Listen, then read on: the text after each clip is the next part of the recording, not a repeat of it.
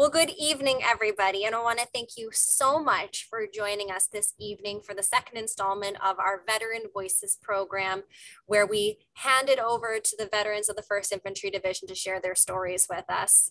Now, what I'm really excited about is while we wait for our guests to finish signing in, I'd like to take just a few seconds to go over what are some of our upcoming programs virtual for the next month. So, of course, everybody's familiar with our popular Date with History series. Our next virtual Date with History is going to be on Thursday, September 2nd at 7 p.m. on Zoom. And that is going to be the author Benjamin Milligan, whose book was recently featured today in the Wall Street Journal. And that is By Water Beneath the Walls, The Rise of the Navy SEAL. So we're going to be hearing a story about the Navy SEALs this upcoming month. And I'm really looking forward to that one. The book is particularly good. All right. And of course, our October Date with History, we're going to be taking a look at the life of J.R.R. Tolkien and the World Wars, particularly his service in World War I and the service of his sons in World War II. So that one's coming up on October 7th, and that is also online via Zoom. Now, for those of you who have been joining us with our Date with History series, tonight's presentation is a part of our year-long commemoration of the 30th anniversary of Operation Desert Shield, Desert Storm, particularly the 1st Infantry Division's participation during Desert Storm. So we've had previous programs. This is another wonderful one we're looking forward to. If you weren't able to catch any of our earlier virtual programs on Desert Storm, i.e. Desert Storm Air War, or artillery warfare during Desert Storm, feel free to send me an email. I'm happy to share some of those links out with you of additional Desert Storm programs. That being said, tonight's presentation, we're going to be hearing from veterans of the Battle of Norfolk. How the presentation is going to work is we're going to start off with a brief introduction. We'll send it over to the veterans to tell their story. And then at the very end, it will be time for questions from you. So throughout the presentation, feel free to drop in questions to us. We'll be getting to them at the very end. And you can ask us questions by using the chat button at the bottom of your screen or top of your screen, depending on how you have your Zoom set up. It looks like a little talking bubble like out of a comic book. Click on that. That's how you'll send me questions, and we'll get to those at the end of the presentation. Now, we've been pretty lucky on our Zoom, I say that as I knock my head, where we haven't had too many technical issues. We have a lot of speakers on the call tonight. So with that being said, I want to ask you guys to provide us with a little bit of grace should we encounter any technical issues. The internet, right? It doesn't always work the way we like it to. That being said, I'm going to go ahead and pass it over, and we'll start off with some brief introductions. So to my veterans on the call, I will call you out if you could let us know your name and your role during the battle. And let's start off with, I'm going to go with Bob Burns. Bob, can you share us a little bit about yourself? Yeah. Hi, everybody. I'm Bob Burns. I was a 30-year-old tank company commander at the Battle of Norfolk. I commanded Charlie Company, 234 Armor. All right. Ted? Yeah, I was a platoon sergeant under Bob Burns as his infantry platoon. Excellent. Jerry? Yes, hello. My name's Jerry Ellis. I was the 234 Armor Scout Platoon Sergeant. I was worked directly under Colonel Fontenot. And now Jerry, of course, is our man of mystery today. We're having technical issues with his camera, so it's not your computer if we're not seeing Jerry, but don't worry. We have a photo of Jerry to share later. And Greg? I'm Greg Fontenot. I had the good fortune to command the Task Force 2nd Battalion, 34th Armor, in which these three great Americans served. Excellent. So Greg, I'm going to pass it over to you. Tell us a little bit more. I want to just say up front, yesterday we had a discussion amongst ourselves about how we felt about talking about this, given the withdrawal that's going on in Afghanistan. We thought that it made sense to go on because even during World War II, the 1st Infantry Division met and talked and shared its experiences with others at reunions during the war. What happened today at the Abbey Gate in Kabul airport doesn't change that. The end of wars are ugly. Bad things happen to good people. And we know a lot of people lost their lives today, including Afghans, 8 American citizens, 11 Marines, and a Navy medic. And our heart goes out to them and to their families. I want to say also that it's important to try to share the experience. Justice Oliver Wendell Holmes described his experience in the Civil War that he shared with other veterans as he said, we shared the incommunicable experience of war.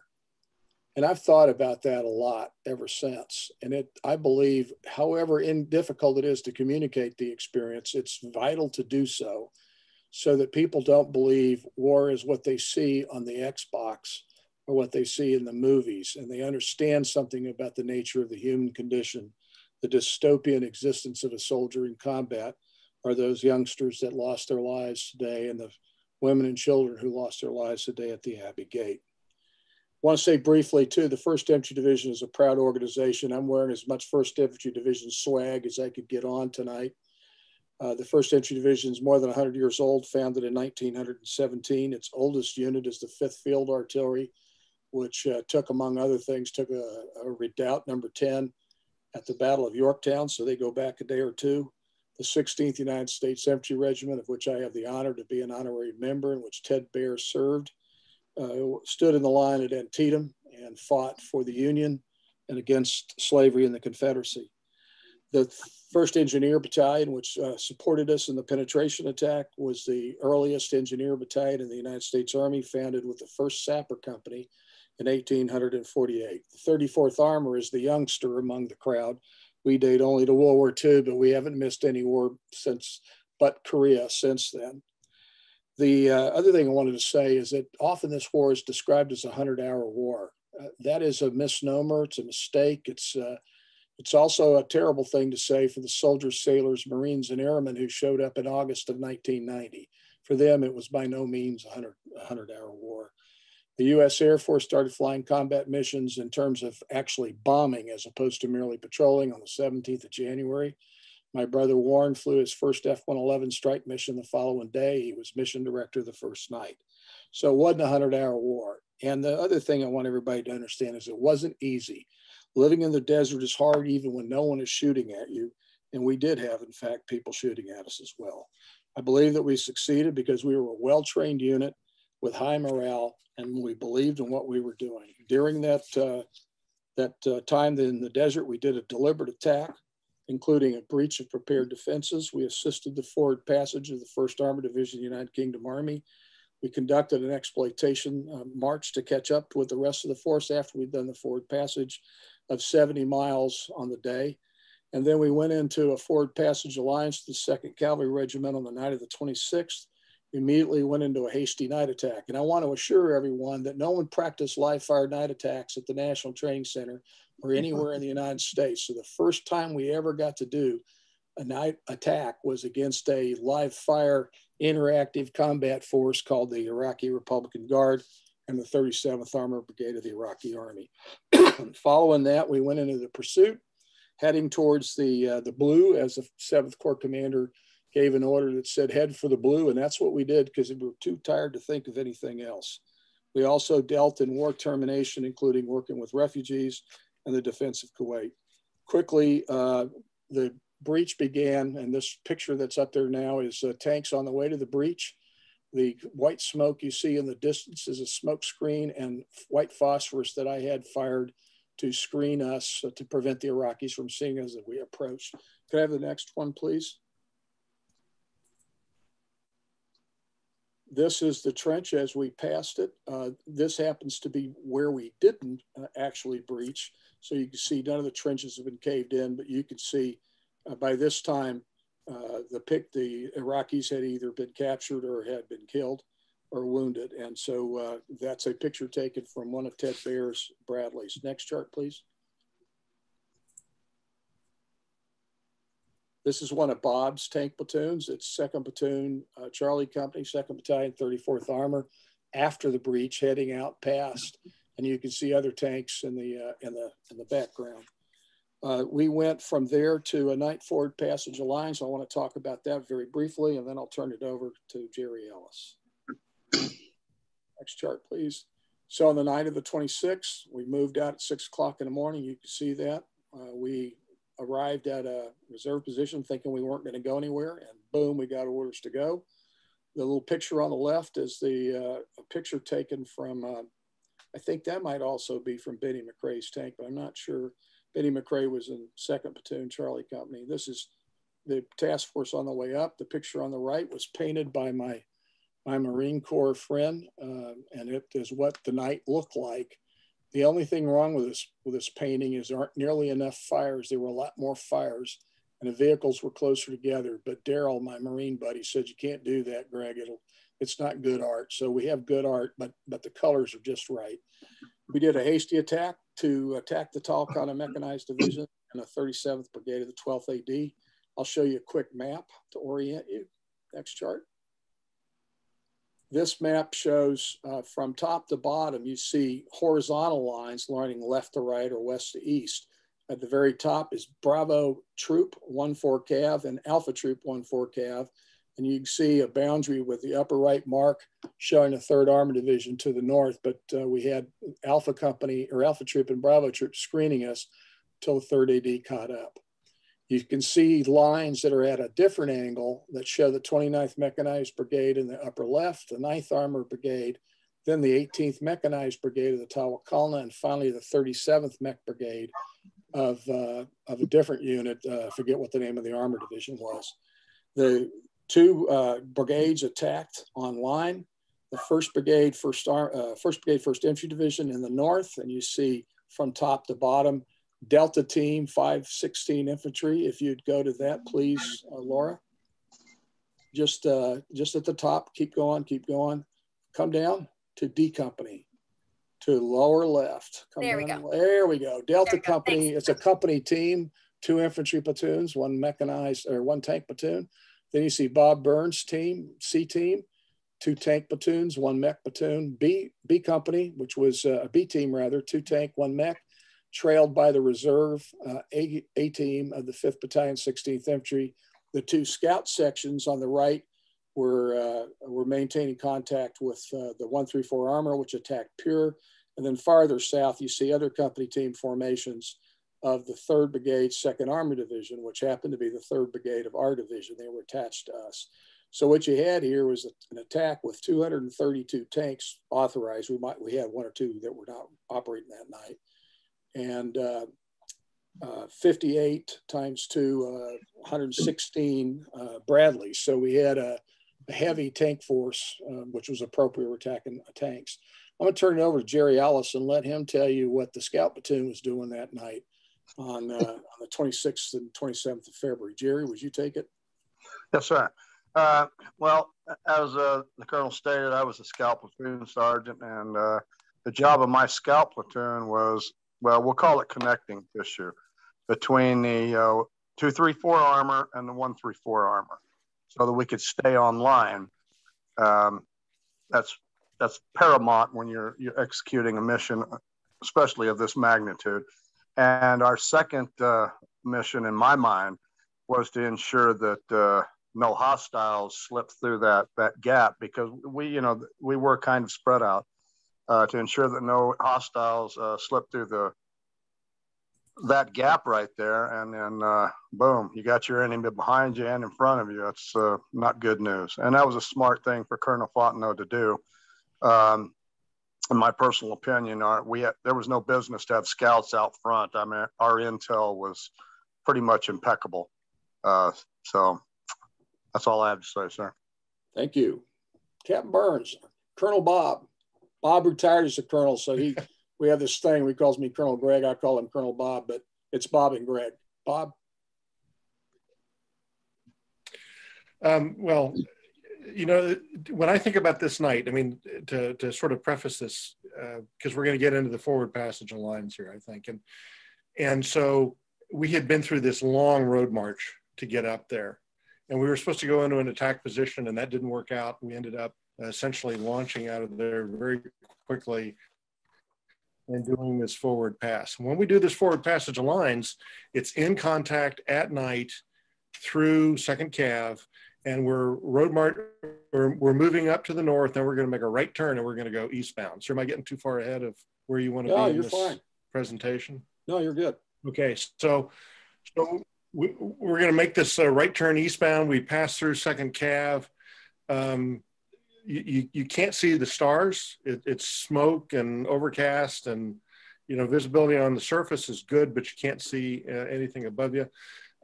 My tank team had 2 GPSs, and I'd given one to the first sergeant to run logistics with, and I had the only other one. And we had pretty much long run past our maps. Of course, there's no compasses in the tanks back then. And so, what happens next as we do this forward pass through 2 ACR, I'm trying to find the left flank of 134 Armor. So I can get my tank company, online with everybody else. And so the very next thing that happens is I make a huge mistake. I'm exhausted, disoriented as I come through, and I'm trying to find that left flank. And I keep pushing to the left. I keep pushing up to the north, and unknown to me at the time, I'm actually turning left. And I turn something like a full 270 degrees to the left. It's extremely dangerous. We're right in front of 2nd Cav. They're in contact with the enemy. And the very next thing that happens, in time here is we're in contact with the enemy. And so I've got my 2 tank platoons, and I've got the infantry platoon following them. And before I turn this over to Ted Bear for a moment, I'll just say the very next thing I know is I'm disoriented. I've got my loader out on the ground with a compass. I bring him back. He gives me a bearing that doesn't make any sense to me, as we're trying to figure this out. And I will just say also, all I had to do was ask for help. We had never done this before, done anything like this before. Scouts are over there on the right flank. I've got a fantastic platoon leader over there on the right. I've got lots of people to help me. I just have to ask for help.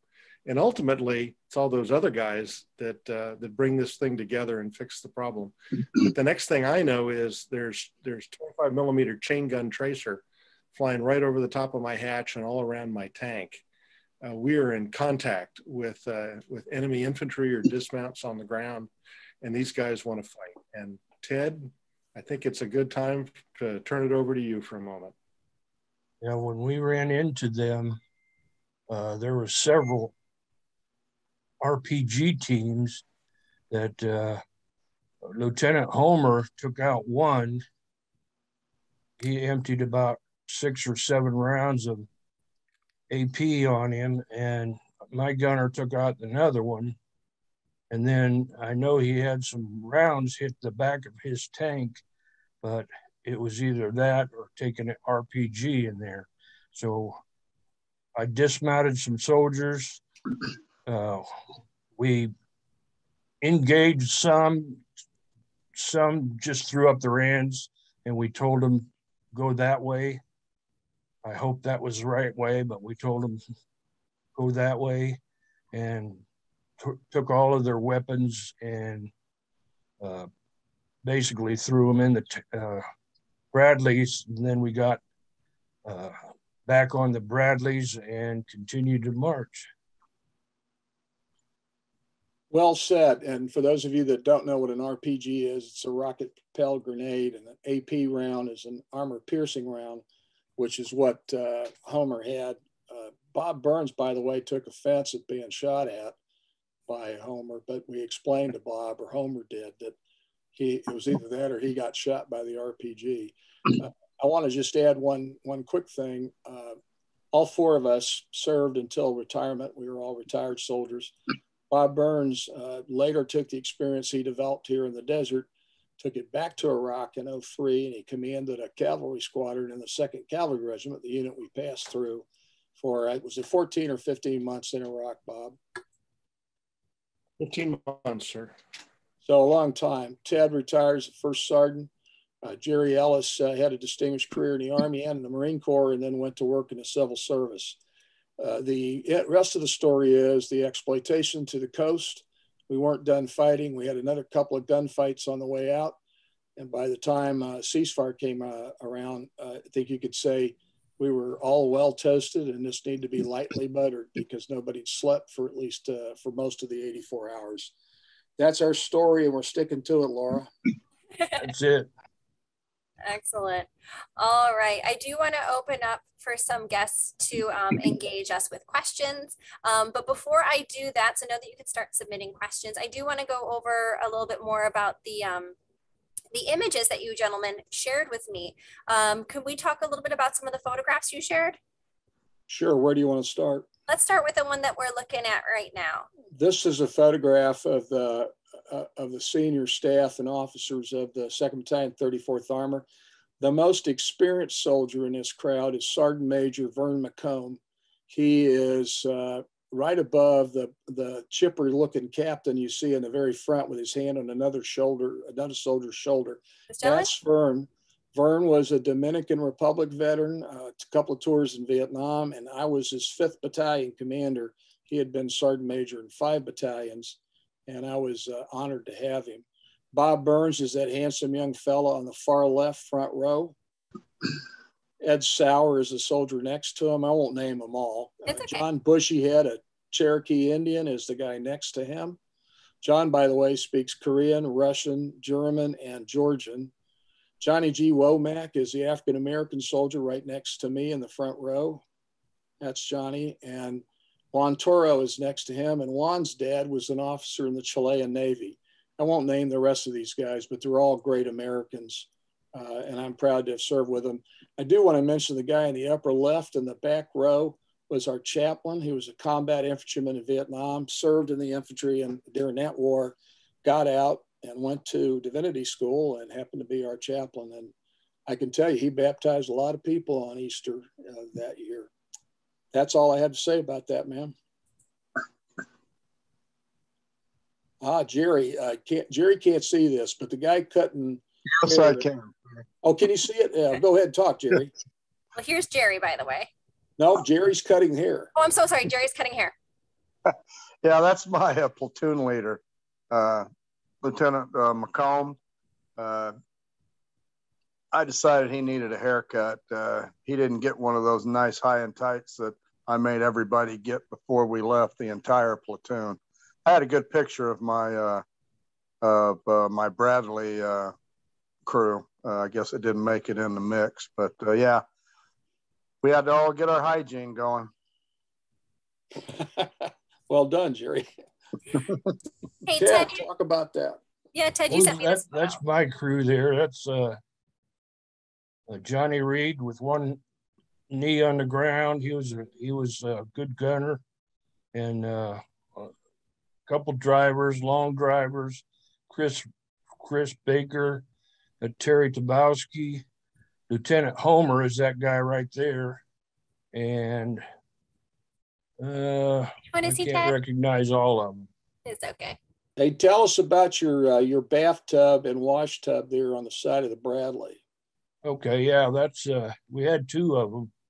That's the bathtub we had, and then we had a 5-gallon bucket.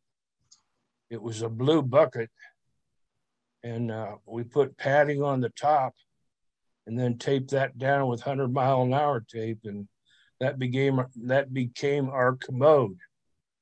It was a nice and comfortable one too. That turquoise tub that you can see, right? That's the one not every tank crew, almost every tank and Bradley crew had one. We didn't have enough to go around. You washed your clothes and yourself in that. So you can see how many guys use that. You can tell there would have been significant competition. Except for you, sir. You had the. I had a bathtub, but I chose not to send that photograph. At the end of the war. You did one time, sir. Yeah, well, I'm not going to show it here.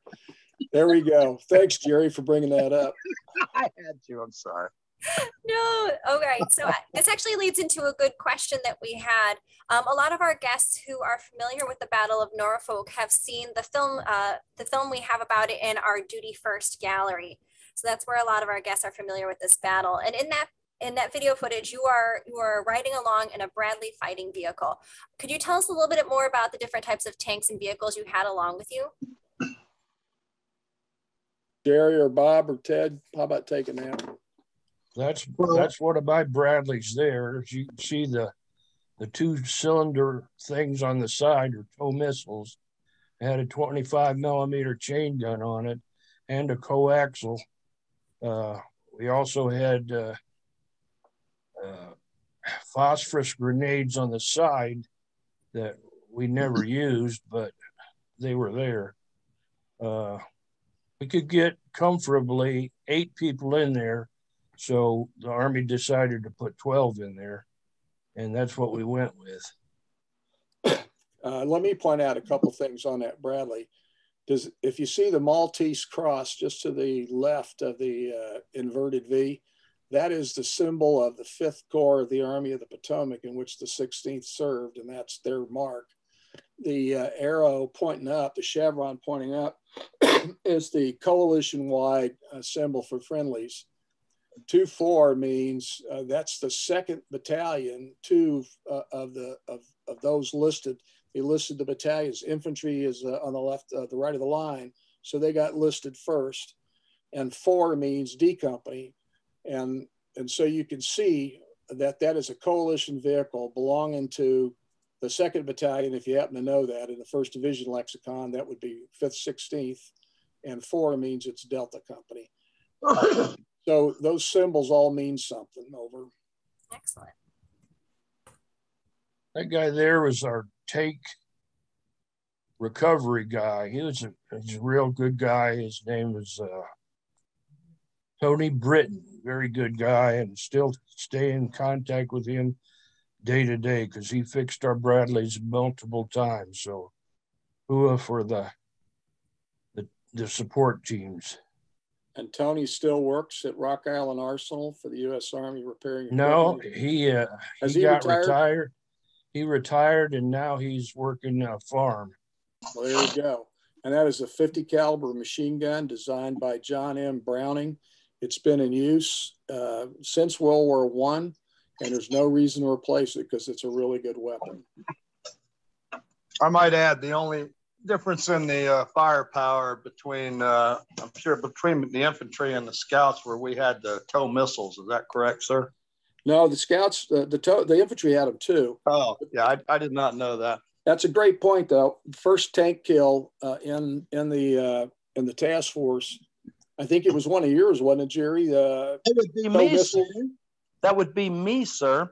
Tow missile kill at 3,200 meters. It was a thing of joy and beauty forever since tanks can kill us. I actually flew that missile myself, sir. You did a great job, pal. Thank you, sir. All right, everybody. So I do have a couple of questions coming in, so I want to go ahead and start getting to those. So one of the questions was, what lessons did the Army learn from some of your experiences in Desert Storm and the Battle of Norfolk that you think enhanced our abilities as we entered the War on Terror? Well, I'll tell you, one of the best things the Army went to was to go to a task organized unit, already task organized, instead of just crossing over. And sometimes you're not ready to work with people you are. So they've straightened that out. Piecemealing it together, Ted, that's what you're talking about. Yes, exactly.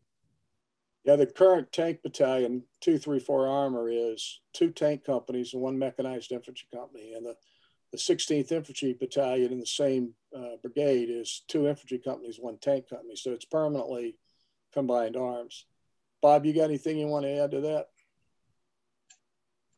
Well, one significant change that occurred between my time as a tank company commander in Desert Storm and being a 40-year-old cavalry squadron commander in Iraqi Freedom was situational awareness. We had Blue Force Tracker during Iraqi Freedom, and it wasn't a perfect solution, but it was better than having nothing. And at least it gave you, an idea of where you were and where friendly forces were, and it was just a great backstop, for your own navigation and orientation. Yeah, Blue Force Tracker is a ground-based system that allows friendlies. It's almost like having a transponder or identification friendly foe. You can see the other friendly vehicles.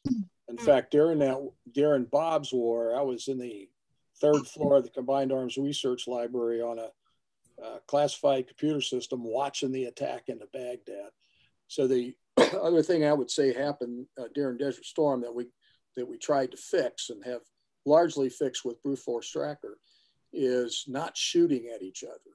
In that war, we could see farther than we could identify vehicles accurately. That's because thermal imagery isn't nearly as good in fidelity as it looks like on your Xbox playing Call of Duty. So we actually killed other Americans, not we personally, but we had friendly fire incidents more often than was acceptable. Anything else, fellas? I think the other lesson I'd say we learned is combat medicine is far better in OIF, OEF than it was at that time with these pressurized compression bandages and so forth. We got a bandage now, you get a traumatic injury, a big hole in somebody's body, you stuff that thing in and it's like a sponge. It kind of expands and it saves a lot of lives, including traumatic amputation and the like. Okay, Laura, back to you. This next question is kind of on the same wavelength of what we've been talking about. And in your experience, you were saying that during the Battle of Norfolk, you participated in like night live firing, and it was something that you hadn't experienced before, trained for. Do you feel that did we learn any lessons from that? Is that something that we started training for an NPC afterwards? The great irony, no, they still don't train live fire at the National Training Center. The great irony is it's too dangerous to do in peacetime, but it's perfectly acceptable to do it in wartime.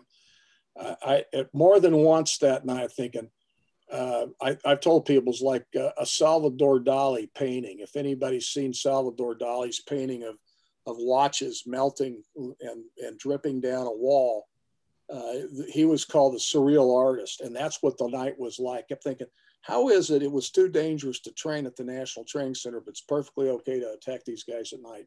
Trust me, that went through my mind more than once, because I was certain when Ted's guys dismounted, you could see tracers going in every direction. I was certain he had lost people. In fact, he had not. And the guys that he took control of came out in a column of twos marching in step because they didn't want to make anybody angry with them after what Ted had done. All right. In the presentation, you showed us some really wonderful photos of your fellow soldiers. And if you could just touch on a little bit about the importance of inclusivity during this time, specifically during this war, with brotherhood and sisterhood, as we started seeing women coming closer and closer to the battle zones. Can I say something to that last question real quick? Absolutely, Jerry. Go ahead. You know, one other thing that, I mean, we have training on how to conduct yourself with prisoners of war and stuff like that. But, you know, my platoon's first contact with prisoners of war were about 30 or 40 or 50 guys with weapons coming towards us holding white flags up. And, you know, we weren't prepared for that. You know, the only thing I could tell my guys was, if they make a move for the weapon, shoot them. We don't care about the white flags. I mean, I'm not going to have any of my guys killed because you got a white flag. You know, I was ill prepared for that. I did not even have a clue how to deal with that. That's a great point. That stumped us all. We had 250 sets of manacles, and we used them all in the first day. And after we actually took 1,400 odd prisoners. But the thing I'm most proud of is the 2nd Battalion, 34th Armor, the task force, including the 2 companies from the 16th Infantry, did not kill anyone unnecessarily. We didn't shoot any prisoners. We didn't abuse anybody. We went short food and water because the soldiers in that task force showed great compassion. You asked about the bonding. We crossed the line of departure with 1,010 people. 1,009 of them were men. One of them was a 4'11" young woman who could run the Senator, which is a machine that puts out, it's kind of like a car wash on wheels. And she was a really fantastic young woman. And you can imagine how isolated she must have been. But she was treated well by her brothers in arms. And the bonds are strong. Jerry and I talk quite often. Ted and I talk. Bob and I are going to have lunch together with one of his platoon leaders on Saturday. We have reunions every other year, and Tony Thumper Britton, the recovery vehicle mechanic, I talk to him often. It's a very tight group. We have shared the incommunicable experience of war, and that is an enduring bond that you form. I love these guys, and I think they love me back. And when we aren't on video, it's Greg and Bob and Ted and Jerry instead of Colonel and Sir. Over. All right. I just wanted to let you gentlemen know that we have a medic who left us a message that he learned so much from these guys, and they helped him better prepare for casualties for soldiers in Afghanistan. So thank you so much for your service and your comment. Greg, can you talk to us a little bit more about any command or control issues that the Devil Brigade might have had to deal with? Well, there were plenty of them. Right at the beginning, John Bushy had the large Cherokee Indian that you saw in the front row. He and I went to an intermediate objective to also a place that we felt that I could see from so that we could support the breach by fire. And when we got up there, the Iraqis had done the same terrain analysis I had and hit us with about 12 rounds of 122 millimeter howitzer. And it frightened my radio to death. I could not talk to anybody on the task force net. I could talk to brigade, but the task force did. It was my great moment in history. I was going to say, damn the torpedoes, full speed ahead, or, something glorious and patriotic, but I didn't get to say anything. And my guys did the fight without me, and they did just fine without me. They executed perfectly. So I was not in control of my task force for about 8 minutes, but I had full command of it because they knew what was needed to be done, and they did it without having to be told. And I'm also very proud of that, the fact that I was not absolutely necessary. Yesterday, Jerry and I talked, both of us, and I think I actually gave an order to the effect, nobody's to fight buttoned up. You got to be able to see what's going on around you. And button up means hatch down. That whole night at Fright Night, I was up, way up above where you're supposed to be. I was about waist high in the tank turret outside of the tank, so I could see what the hell was going on. And what I was concerned about is where were my guys in relation to each other? They had thermal images. I did too, but you can't see anything from the thermal image beyond the panoramic view that you have, which is pretty limited. So for me to control the battalion, I stayed out where I could see it, and I'd let these guys fight their fight. And we tried to advance deliberately. So we would move until we saw targets. We would stop. We would divide the targets. And the way we did it is every target got 2 tanks to shoot at it. And we did it by volley fire, so the other side couldn't detect very readily what we were doing. Bob, you want to add to that, or Ted, either one of you, or Jerry? Well, I mean, just a quick comment. Go ahead, Ted. The only thing that I can remember is when the tanks were firing, we were firing too, and I'm yelling at my gunner, Eddie Taylor, to start firing, and he just, looked at me and said, "I've been firing," because the tanks are so loud. It's unbelievable, even over a chain gun. Well, what's odd from my perspective is I don't remember hearing a single bang. All I remember the light show, and I remember what it smelled like.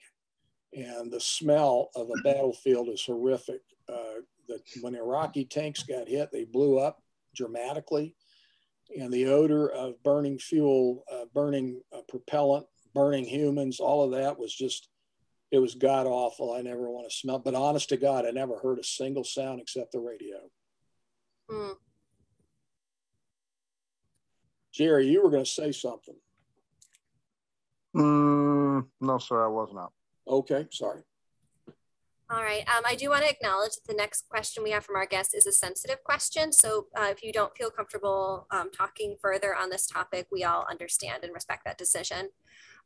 So in the exhibit that we have at the 1st Division Museum on the Battle of Norfolk, guests listen to actual radio chatter from the battle. And in that chatter is discussed the issue of friendly fire. Can you talk to us a little bit more about how many we may have lost to friendly fire during the battle? And can you break down how that happens? Why don't I start and then you guys can add to it, because I've written about it and studied it. The first friendly fire incident, and it's in the Bradley exhibit, you can hear a tanker in B Company, 1st Battalion, 34th Armor, seeing a target at, I think it was 1,560 meters or something. And one of the things I told my guys, we engaged no targets beyond 1,500 meters. And the reason we didn't is you cannot identify with the thermal imagery accurately. Identify means you know it's a tank and you know it's one of theirs. 1,500 meters is the max that you could see. And that night, because of the what's called electro-optical infrared crossover caused by clouds and precipitation and smoke, it was even harder. I don't think they should have shot, because I don't think they could identify it, but they did. And the round went, fortunately, through the back door of a Bradley and out the floor of the Bradley without getting into the crew compartment, because the Bradley was climbing up a little rise. Now, everybody in that Bradley suffered burns and wounds, but nobody was killed. The cargo hatch was open too, sir. Yeah, and that made a difference, because that cargo hatch, that meant the fire could get out of there. People could get out of there, even more important. Well, that tank was sitting 25 feet to my right, the one that flamed the Bradley. I forgot that, Jerry. I should have had you talk about it. I was hanging out. I was hanging out of the, I was like you. I'm not riding buttoned up, especially with the thermal sights in a Bradley. I mean, they were completely inferior to the ones that in the M1 tanks. And even at that, like you said, the field of view, I couldn't stand it. I couldn't tolerate it. I had to be up where I could see what was going on. I had real good night vision, and but I could see more than that night vision sight could see. In the full spectrum of my view. Yeah, I was hanging out of the hatch, and that Bradley, that tank fired. You could tell it was a heat round. And my gunner. We're lucky it wasn't any worse than it was. Heat, by the way, is high explosive in any tank. And my gunner said, Sergeant Ellis, they just flamed that Bradley. Well, I got down and looked in my sight, and that's when you could see the little hot people bailing out of the top and stuff. And yeah, it's miraculous that nobody, got killed in that deal right there. However, minutes later, we lost a soldier and had another badly wounded. Glenn Burnham, the platoon leader of the scout platoon in 134 Armor, went over to shield that vehicle from where he thought the fire was coming, which was from the north, when in fact it had come from the west. So when he got over there, he saw 3 large machine gun rounds coming in. And trust me, I've seen them come in at me. You can see them all the way in. He saw 3, one went over, one entered his turret and a big flash, and a third he saw hit short. And the one that hit him took about 3 inches of his femur out, and it killed Sergeant Douthit, his gunner. Now that was the only death we had in the 1st Brigade. And it's possible that some of the guys in 134 think it was Juan Toro's infantry platoon in my B team. I didn't see anybody shooting in the task force at the time, but the truth is no one knows. Glenn thinks the shots came from the northwest. From the northeast, which would have made him enemy. But the truth is, I don't know who did it. Now, in the 3rd Brigade, 2nd Armor Division, they had a bunch of fratricides that night. The 2nd Battalion, 66th Armor, shot up at least 1 Bradley. I don't remember how many they killed, and they shot up 2 M1 tanks or 3 M1 tanks. If any of you own the book that I wrote, there's a picture of a book about Desert Storm that I wrote. There's a picture of Captain Hedges' tank. He was one of the ones that got hit. I happen to know one of those guys, got to know him quite well. He got hit badly enough and burned badly enough that he had to have a lot of blood. And as a consequence, he had hepatitis C and had to have a liver transplant ultimately. And yet he is a happy guy. He does not blame anybody. And I just wish I could be the kind of man that he is, to go through what he did, all the pain and surgeries that he went through, and survive it, and then do a liver transplant and survive that. So yes, we had a problem with fratricide. There were more of them than seemed acceptable, given how quick the war had gone at the ground. But the fact of the matter is, fratricide's long been a problem.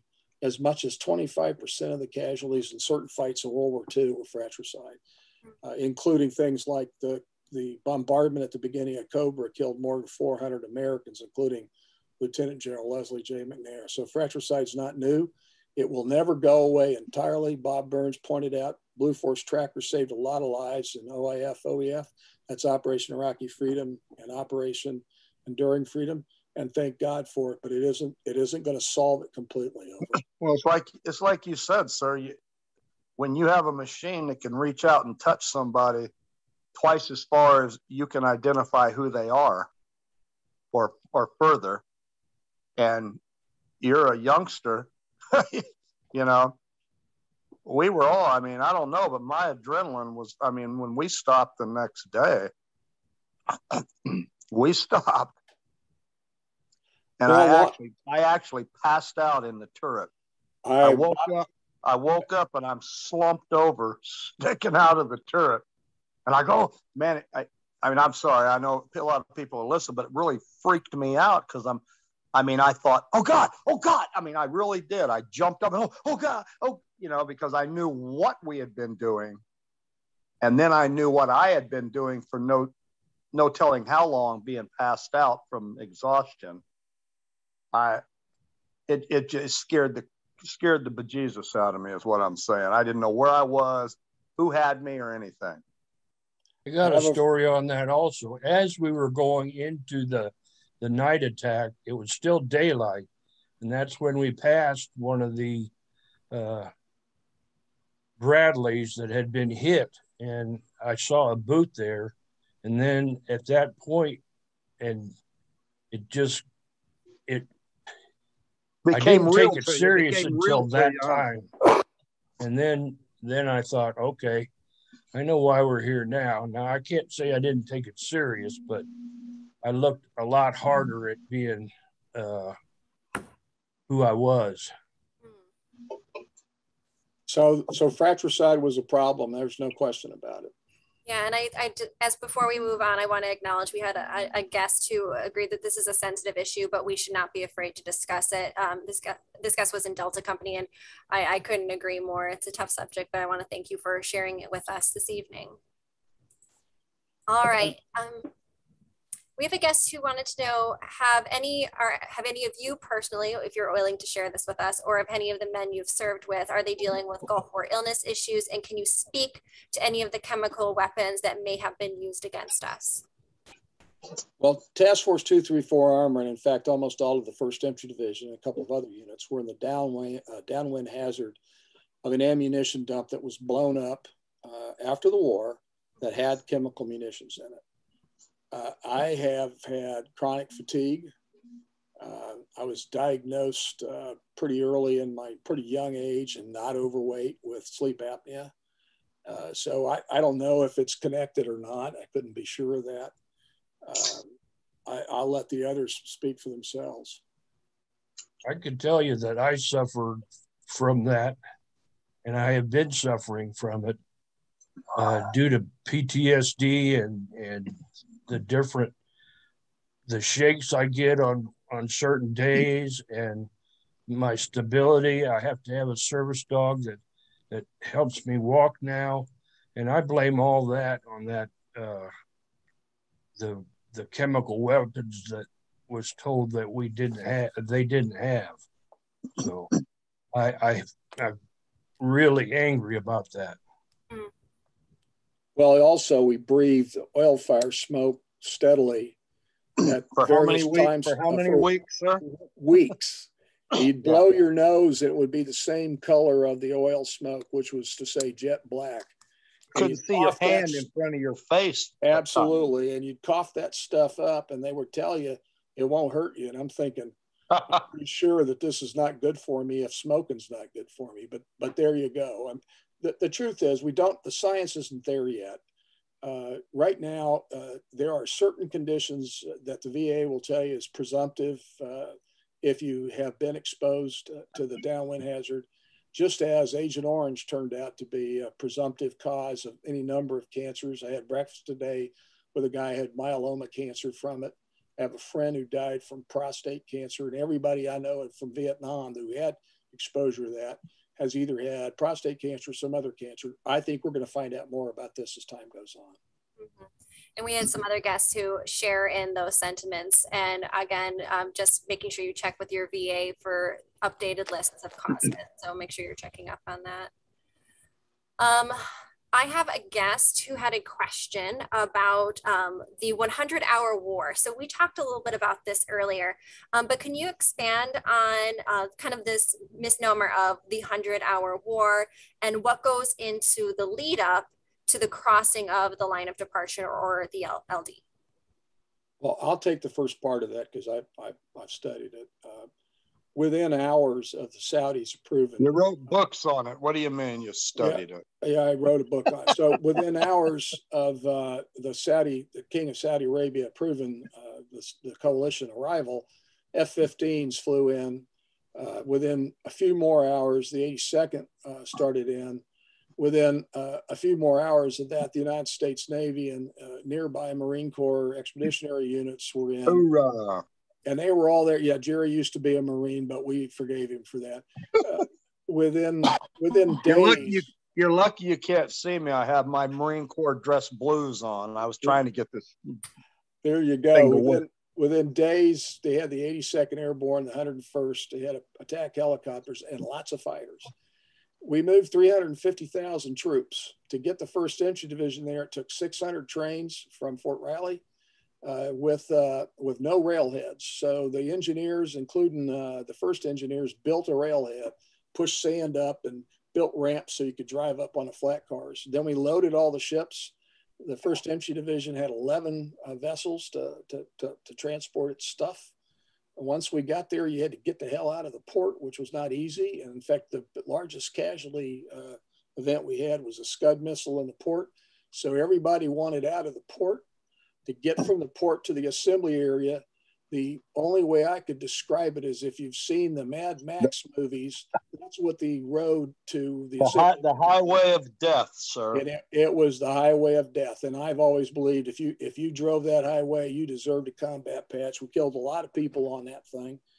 And that got us to the assembly area. And I'll stop talking there and let these guys pick it up. What else happened, Bob? Okay, Ted. I'm going to defer to the great NCOs that we got there, sir. There you go. Good idea. Well, I have to ask you, what was the situation? Well, you're up in the assembly area. You've arrived about 3:30 or 4 o'clock in the morning, and it's raining. And then what happened?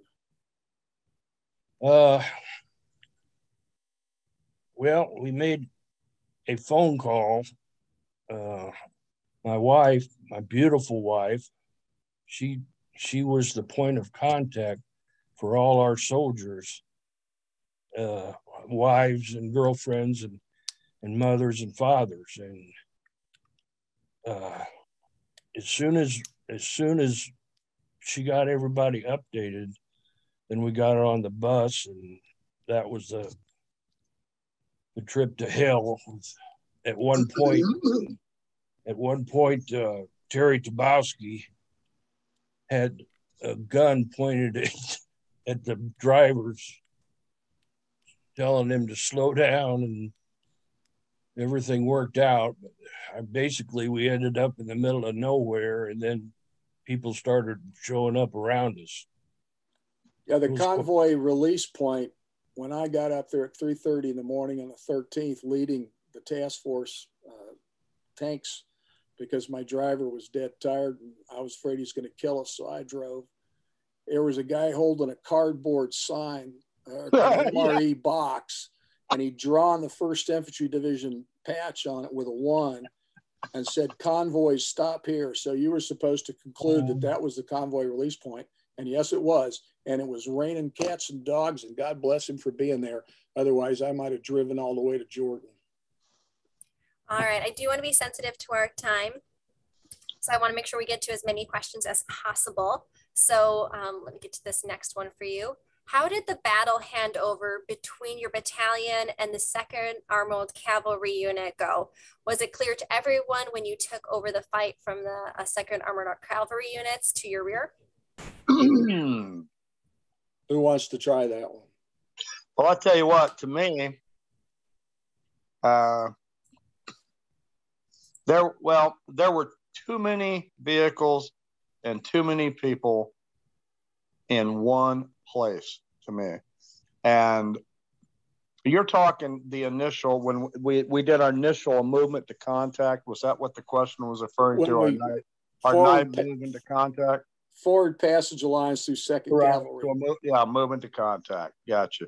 Well, I think there were too many vehicles in one place, but I don't think it could be helped because that was our sector. But here's my take on it. We had, I mean, God, I don't remember how many hours we had moved, and it was okay. It was late in the day, and it was okay. The word was to go ahead and set in for the evening. That's the word that I got. We set in, we were sitting around in our t-shirts, we had our security out, of course, but we were, the people that weren't on, we were sitting around in our t-shirts, and it was like, oh man, we get a break and all that. And then all of a sudden, you can't imagine. Well, I don't know. Emotionally, you're drained, your body's drained, and you're down. Oh my goodness, it's time to get some sleep. And then all of a sudden, get your butts up in the vehicles, we're attacking. That is I mean, I don't know. If you weren't there, I mean, I don't know. It was just a surreal, unreal thing that happened in my mind. It's like, goodness gracious. I mean, I don't know, your emotional level. I mean, you're like on I don't know what you would call it. It's extremely emotionally taxing. And I don't believe if it wasn't for training and physical fitness that we wouldn't, we wouldn't have survived. I mean, I believe in training and, like the Colonel was saying, Colonel Bob, he finally, he carried on and carried on and carried on and carried on till he got oriented again. Okay. And that's because of training, and he was physically fit. Yeah, he was exhausted. His mind was exhausted, but he never gave up. And I believe that was the crux of our battalion right there. I mean, we were all extremely physically fit. We were extremely well trained. Yeah, we never been shot at night. We probably never been shot at all, unless you were on the street like I was, back in the 70s, a thug and stuff. But anyway, that was a joke, folks. But anyway. Yeah, I didn't see anybody laughing. In all fairness, we can't hear anybody either. It's a Zoom webinar. So let me add something really quickly to that, Jerry. When they gave us a passage point, which is doctrine. The 2nd Cavalry Regiment knew how to do that. That's one of the things they did in the General Defense Plan for Germany. We knew how to do it because we assisted the British going through it. We got in the column like we were supposed to, but we could not get to the passage point because the battalion on our right went through in a diamond formation. So, that was his choice. We went through in the column, and where I got to the soldiers the cavalry soldiers that had properly marked all their vehicles and said, guys, we aren't coming through at the passage point. This is how many vehicles. Get a hold of the squadron commander, tell them we're through. And I told my XO to do the same. And we had an agreement. The regimental executive officer had backed off. He'd broken contact, non-doctrinal stuff. He didn't quit shooting at people, but he backed off a little bit. So they were at the 7-0 easting, which is an imaginary line on a map, runs north and south. And we crossed it heading east. And they agreed that we would own the fight as soon as we crossed the 7-0. So at 7-0, we had it. And then at 7-2 grid line is when we had our maybe between 7-1 and 7-2 is when Bob Burns started getting shot at. I shot a Red Star cluster for him. Then I had shot another because damn it, Bob still needed one more. And that turned out by mistake to be a flare, in which caused all the Iraqis anywhere in the neighborhood to shoot at me. But by then, we owned the fight. And the handover was done based on coordination between the command posts, coordination with the soldiers on the ground, and an agreement on how far out we would be and where we would take over. And that's how it went down. And Jerry's point about getting off your, going from dead rest to attack again is really hard to do. Yeah. And that is our story. I have some really wonderful veterans who are sharing their stories with us, who are 1st Infantry Division veterans. So I want to thank them all so much for sharing your stories with us. I'll try and get to as many of them as I can, still honoring our end time. We do usually schedule this program for 8 o'clock end, but I'm willing to push it to an 8:15 if you want to stay on with these gentlemen and we'll get through all these stories. I'm sure they're willing to hang out with us for 15 more minutes. I have one guest who says, do you remember the first days of clearing the berm? And they have a memory of the dogs kept setting off the ground alarms and the sleeping was just like terrible. Could you tell us that story? Yeah, at one point, the alarms were going off. I don't know what for or whatever, but I usually slept on the front of the Bradley because of the trim board flew down. The trim vane. Yeah, it came down and it was a flat surface you sat on. Well, I woke up and I have, probably 6, 8, 10, 12 people around me, all in Mach 4 saying, is he alive? And I looked up and said, yeah, but you better not wake me again. The thing with the dogs was primarily because we had ground surveillance radar. And there were these feral dogs that lived out there. There was, I don't know, half dozen, maybe 8 or 9. And we would pick them up on ground surveillance radar and we track them. And I'm looking at this. What kind of insane patrol are the Iraqis running? Because their route made no sense. Okay. Well, we finally figured out it was dogs. And I hope I don't offend anybody, but we shot them, killed them all. And then the only patrols we shot after that were no kidding Iraqis.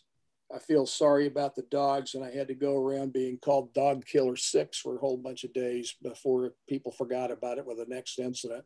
But the dogs were definitely causing alarm throughout the AO, and I had them shot.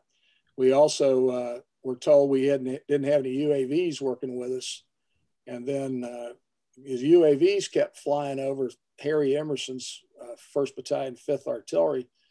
And we cleared it with the division, they cleared it with the Corps, and then Harry shot at them, and we did too. And then the 207th Military Intelligence Brigade asked us to quit shooting at their UAVs. Now, they belong to 7th Corps, so I was kind of disappointed. 7th Corps didn't know they were flying over us. But lots of weird things happen when you got a green unit. We were well trained, but we were green, had not been in combat. The only combat veteran I think we had 2 combat veterans in the battalion, Sergeant Major Vern McComb and our operations sergeant major. So we had buck fever, and you got to get over that, and you got to learn to operate. And that's one of the things you do before you get into the fight. Over. The scariest thing that happened in the whole damn thing for me is it was dark 30 in the morning. I mean, it was like foggy or overcast or something a little bit. I can't remember. And I roll up over this berm, and there's a T-72 sitting there with its gun tube pointing right at my Bradley. I mean, I'm talking 100 meters away. I didn't realize it was an abandoned one. And then my loader, who's in the back, he said, Sarnellis, they're attacking. And I looked back, and this Apache outfit was doing a gun run on my Bradley. They never shot. I guess they had some good vehicle ID because they done a gun run on me. And it's all we could do is look up there and watch. Jerry ought to know they did shoot at General Tom Rame, and he was not happy. Oh my God. I honestly thought we were gone then. I thought, well, you know what? man, I mean, they were doing a gun run on us. I said, oh my God, here we go. We're done. Well, and point of fact, the Apaches did shoot up two Bradleys of the 141 infantry. I know the accidental shooting up was happening. That's why I thought we were toast, to tell you the truth. All right. I think this is going to be our last question. I know we have a lot of really wonderful stories that were shared with me, and please know, and a lot of people saying hello. Could you just know that I'm going to send these all over to these gentlemen so they can see who is saying hello tonight. So I'll send this over to you gentlemen tomorrow, all these comments from your fellow soldiers who are saying hello and sharing stories with us tonight. So you had mentioned the passage of lines, and can you talk a little bit more about what the tactics are there? Bob, you want to take that one? Well, sure. I mean, so there's doctrine for passage of lines, and we had practiced that before in training back at Fort Riley. You know, both the unit that's going forward and the passing unit that's conducting the pass. And I commanded a squadron in 2nd Cav subsequently, and that is a huge Cav mission to do a forward pass. But the challenge that we had that night was I had never seen anything like it on that scale. We're you know, the entire brigade, you know, in our case, 1st Brigade and our battalion and excuse me, the sister battalion off to the right is doing this, and the conditions are just lousy. You know, as we described, the visibility is poor. 2nd Cav has been in contact, so you know there are shot up Iraqi vehicles, you know, that we had seen, and so we were trained in the doctrine of the passage of lines, and we'd done it on a much smaller scale, but we'd never done anything like this before. I mean, this was just epic, and it was a huge challenge that night. It really was. And I think it's a tribute to the professionalism of the 2nd Cavalry Regiment that it went as well as it did. Uh-oh,